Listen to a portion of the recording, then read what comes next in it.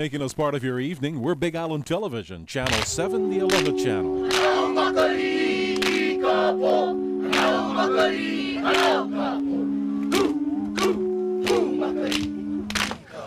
The double-hull voyaging canoe, Makali'i, arrived last Wednesday at Hawai Bay to make final preparations for its journey to Micronesia.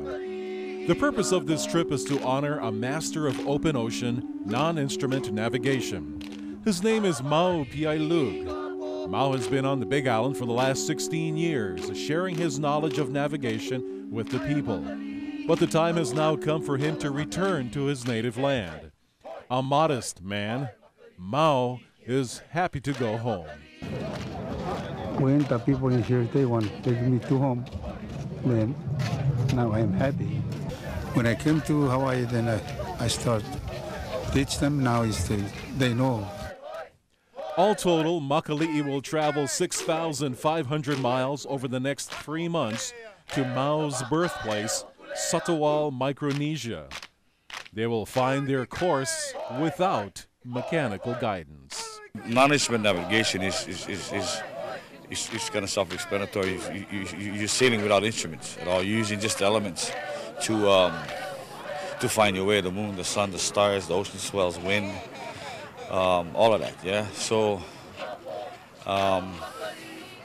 you got to really deal with the elements and be able to watch it and understand it for you to be able to get where you got to go to.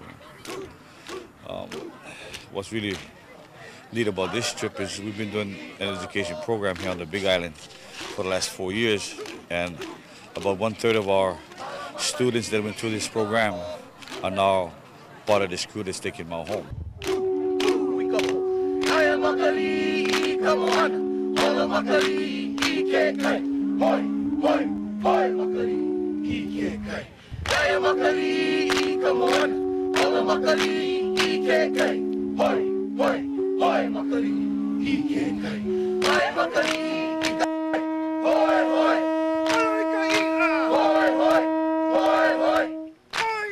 Hey!